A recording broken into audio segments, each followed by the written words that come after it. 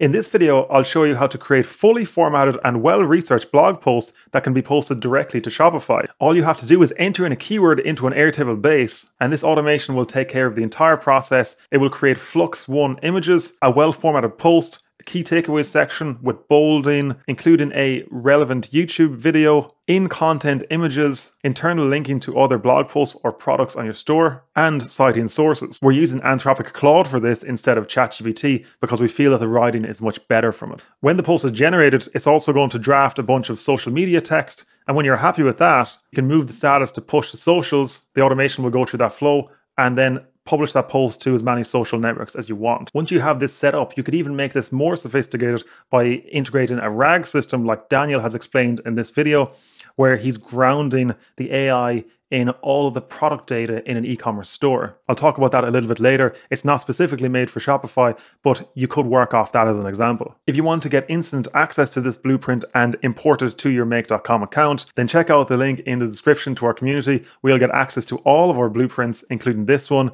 as well as courses and other resources. The end result here is a blog post directly uploaded to your Shopify store. It's perfectly formatted here, and you can edit this however way you want. You can choose to auto-publish these by default, but it's better to put them into draft mode, edit them, and then publish from there. So how does this system work? Before getting started with this automation, I'd highly recommend that you check out the video linked in the card above and in the description.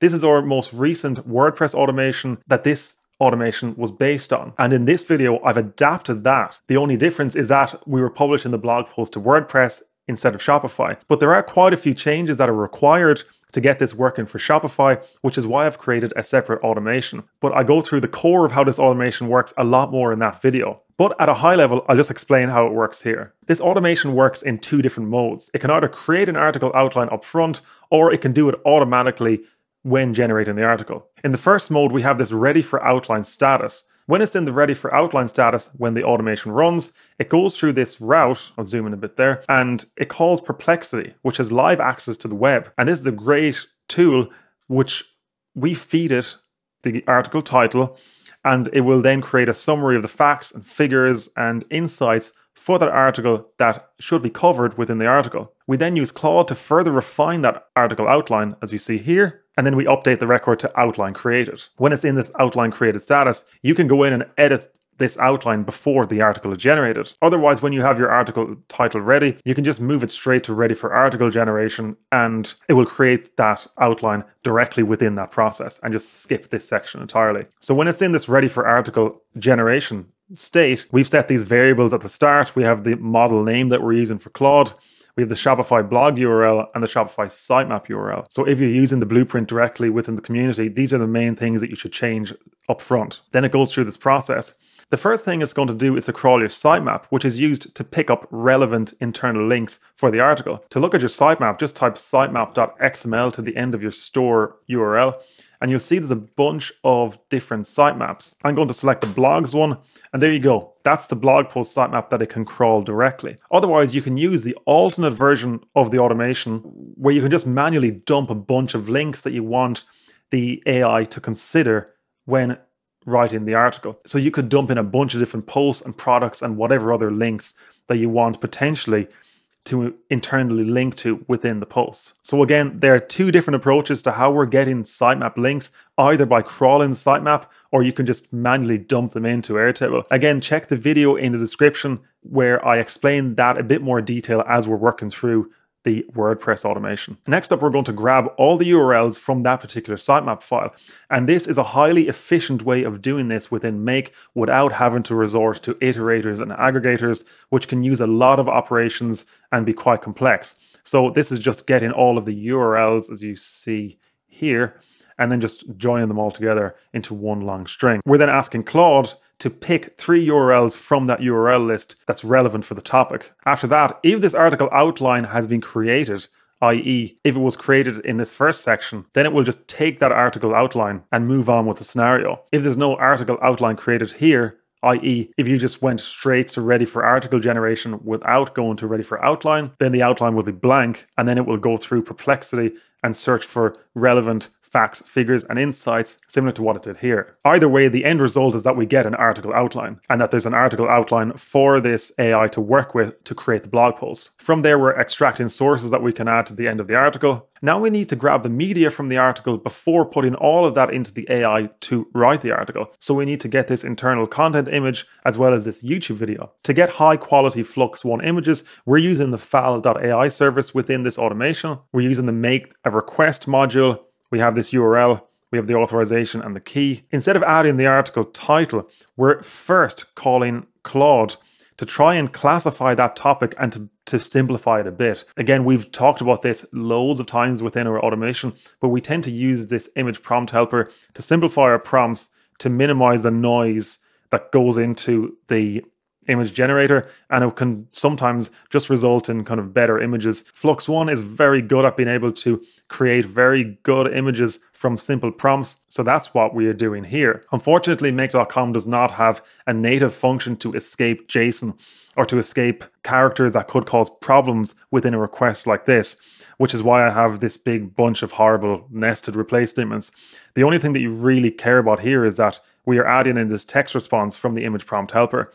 But other than that, we have this big list of replace statements that's just going to remove those unnecessary characters. I'm going to parse that response. From there, we generate the content image, and we then, after that, we get the content image. Fal.ai responds with a URL for us to grab. We then use the get a file module within make.com to actually get that image and to get the binary data for that image. If you're building out this automation yourself, and if you do not have advanced make.com experience, and if you do not have development experience, then I would recommend that you could just skip these sections entirely. That would result in you not having this in-content image, but you will be able to get everything else in the article, including this featured image. So if you're building this yourself, and if you want to get an automation up and running, I would highly recommend just skip this section entirely and then come back to it afterward when you're happy enough with the rest of the automation. Just take it step by step. Following on from that, I'm going to skip this section for the moment and come back to it later on in the video because it is quite advanced. Next up, we want to get a YouTube video, and we're using the Data for SEO API, similar to how we did it in the previous video. Again, have a look at that video if you want to see exactly how that's done. But again, we just requested this endpoint. We have the request content in this exact format. Then after that, we're going to pass this into Claude to choose a YouTube video from that list. From there, we should have a valid YouTube link that we can then add to the article. Then we have this really long write an article prompt, and most of this is the exact same as the previous automation. Apart from this section, on WordPress, if you just add a YouTube URL direct in plain text to the post, it will auto embed. That does not work for Shopify. We have this logic where we're actually manually constructing the iframe, as you see it here. And then we're replacing the YouTube watch link with a YouTube embed link. So you can pause that video if you want to copy that out. Other than that, all of the article prompt is the same as our previous WordPress automation, apart from the in-content images, which we'll go through in a while. Finally, we're going to call fal.ai to generate a featured image. The featured image is what you see here. This is actually really easy to upload, so this is one that you could do on your first pass of creating this scenario. And again, it's the same as what we did in the other automation. We'll get that file after it's been created, and then we go to Shopify. So Shopify, create an article. To create a Shopify connection, just type Shopify, select more, and then I'm going to type in article, create an article, and then type in your subdomain. So that's your Shopify subdomain. I'm just working off a test site here, which is this. So if your Shopify URL is like that, then you would enter in XYZ. In my case, this is the test Shopify store that I'm working with. Then you press save and it's auto-verified my connection from there. If you have not created a connection before, then it will probably come up with a pop-up and then you need to authorize that connection. But in my case, because I've done it before, it auto-connected. So here you select your blog category. I'm selecting the title direct from the Airtable. And then here we're passing the overall create an article, which was this write an article. Then I have some replace statements here to get rid of some unnecessary HTML. Then at the very end, there's this 89 text response, and that's the sources section, which was all the way back here. And then we're just adding that in so it appears at the bottom of the article. And then for image, so that's a featured image that you see at the very top of the screen here. And we're passing in the data from this get a file request, which is 40 here, and the alt text For the alt text, that's the alternative text for the image, we're adding in this text response from the image prompt helper earlier on. So that was the prompt helper. That was the call to Claude to simplify the article title that would then be passed into fal.ai. So I'm passing in this text response. And again, this is just that horrible set of nested replace statements to clean up the text so that it will not result in errors, and press OK. As a result of that, you should then see an article uploaded to Shopify like you see here. But that's not the only thing we do. Like in the other automation, we're passing this to Claude again to summarize the main article points. And then we have 4 different calls to Claude here to create text for each of the social networks that we want to push and share this article later. After that, we're going to update our Airtable record with the article link, which is, so that's the Shopify blog URL. We will receive back the handle, which is the URL of the Shopify blog post. We'll upload the featured image, like you see here, direct to Airtable so that you'll be able to see it from that. And then that will be used later on when we decide to push these to the social networks. And then press OK. As a result of that, you would have everything in this article apart from this in-content image. Now let's tackle the creation and uploading of this in-content image and then adding that to the blog post. So what do we want to do here? We want to generate a content image from fal.ai. We want to get that image, upload it to Shopify, and then just get a public URL back. Now, you would think this is a pretty easy task, especially seeing as it was really, really easy to upload a featured image. But unfortunately, there is no native way to do this in Make.com from what I could see. And Shopify are moving forward with using GraphQL as a method to interact with them programmatically. So I'm using this GraphQL API to upload and fetch the image. Unfortunately, it's really complicated. Again, if you're downloading this blueprint from the community, this will all be set up for you up front and you should not have to do anything. Otherwise, I'm going to quickly go through all the settings for each of the modules so that you can try to mimic these settings. So to actually access the Shopify API from Make.com, you need to go to Apps and then App and Sales Channels, then select Develop Apps. From there, you need to press Create an App at the top right. You can call this app anything, Make.com app, let's say. There's not a whole lot you need to do here, but you just need to go into your configuration, go to Configure. I selected Read and Write Files as a scope for this, but you can check whatever scopes you need. Once you've selected those scopes that are needed for your integration, then select Install App at the top right and select Install. Then select Reveal Token once and copy that out and store it in a safe place. As is standard with these kind of API tokens, they're only ever shown once. From there, right-click, add a module and go to Shopify. And at the very, very, very end, then you see this Make a GraphQL API call. It's going to connect that automatically. You're going to need to add a connection. So go to Shopify Custom and Private Apps, add in your domain. So if it's xyz at myshopify.com,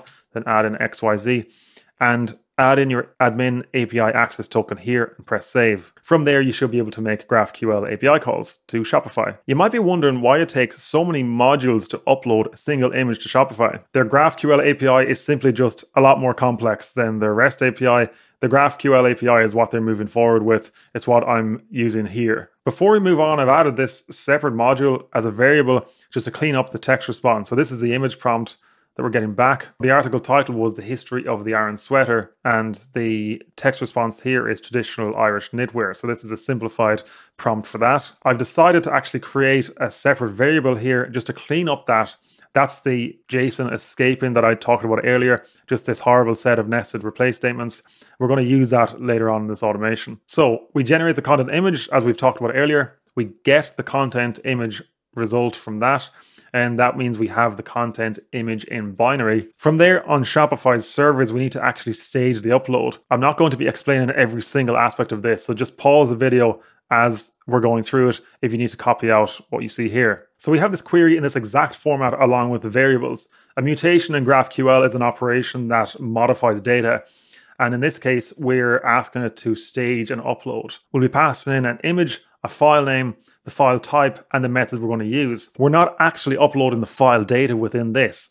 We send this request and Shopify will respond with a bunch of different parameters that we then need to pass in to our next request as we're uploading the file. So we press OK. In this next module, we're making a request. So we're making a post request and we're selecting the URL that was returned from this. Shopify are providing us with an exact URL to hit in order to upload the image. Then we select multi-part form data, and then we need to provide all the parameters that they provided previously. Shopify have provided us with a bunch of different parameters that we need to provide to this request, which is what we're doing here. So we're adding each of these in. We have the key, name, the value, field types of text. So there are 9 different parameters here. In item 10 here, we're going to provide the actual file. I'm going to get rid of this and provide the image file name because I've already done that here, which is to kind of separately just move out that logic to clean up the file name so we don't overcomplicate this as much. So here we select in file. The key for that is file. We're going to map the actual file data from this get a file module here, and then we'll press OK. So this request is going to return with a response like so. We need to take this data item and then parse that XML because we need to get the XML data from it. So here I believe we have a temporary file created on the Shopify servers. We then need to pass it to this request to create that file that then we can then use in our blog post. So we have this mutation of file create. Everything is on screen there apart from that last curly bracket. But you can just copy this out as you see it here. So you can just pause the video. The operation is file create. We have a collection, a variable data source, and here we're providing the alt text, the content type, and the original source. So this is the original location of that temporary file that was uploaded. We press OK. Unfortunately, that's still not enough because it creates this file, but it can take a few seconds for that to register on Shopify servers before you can actually get a public URL that we can use in our blog post. So we have this separate sleep tool of delay of 20 seconds. After that, we're then going to request the public URL that we can finally use within our blog post. So again, that's another GraphQL API call. We're using this query of get files. We just want to get one file back, and then the variables are like so. I needed to tweak that slightly to just get rid of this GID section from the start. This is working perfectly for me on the basis that these IDs map. If it is not working for you, then you would need to tweak this automation a little. From that then, I just have this other variable to get that image SRC, which is the source URL for that image that we can then finally pass in to our blog post. Everything after that, we've already gone through, which is to get the YouTube SERPs and so on. Finally, within this write article, create a prompt, we're just passing in this content image URL that we finally just got a second ago. So the result of that will be this in content image that you see here. Once that article has been pushed to Shopify, you'll get this article generated status. Then you'll see some Facebook, Instagram, Twitter, LinkedIn posts. This is the initial text that you can tweak however way you like. If you do not like this text, if it's not your style, then you can go into this prompt and each of these prompts and really laser focus the prompt in here and tweak it to your style. When you're ready to then publish that post to social media, select push to socials, and then the automation will run through this route and will get that image file, the featured image, and push it to each of the social networks that you have configured for this. So you can set whatever social networks you want, and we have a bunch of different videos on our channel that go through how to connect to some of these social networks because the process varies a bit from each of them. So check out the link in the description to that. And we also have lots of support in our community for that as well. If you want to create an even more sophisticated version of this system, you could combine this automation that I've created with this no-code RAG system that Daniel has created on our channel as well. Check out the link in the description to that too. In this case, you could load all the product data from your entire store into a vector database and then use that when generating your article because it would greatly ground the AI directly within your product data. It's certainly a more complex use case. Daniel has explained how to create a RAG system using your own embeddings, and he also has another video on how to create an OpenAI assistant and load data to that. Again, both of those are more complex scenarios. I'd recommend that you get up and running with this automation first before tackling a topic like that. But you could create a highly impressive system by combining these two automations together. So I hope this automation has been helpful. I found this relatively easy to adapt some of this process to Shopify, but adding those in-content images was definitely a bunch of extra steps that I did not expect up front. But it's in this automation, it's working, and hopefully you'll get some use out of it. If you were confused at how all of these sections worked within this automation, then make sure to check out the link in the description to our previous video on uploading to WordPress because we went through each of these in a lot more detail. If you want to get way ahead and import this blueprint to your make.com account, then check out the link in the description to our community where you'll get access to all of our automations, including the one in this video. We have excellent tech support within our community, and we also have weekly events where you can ask us questions in real time. Thanks for watching.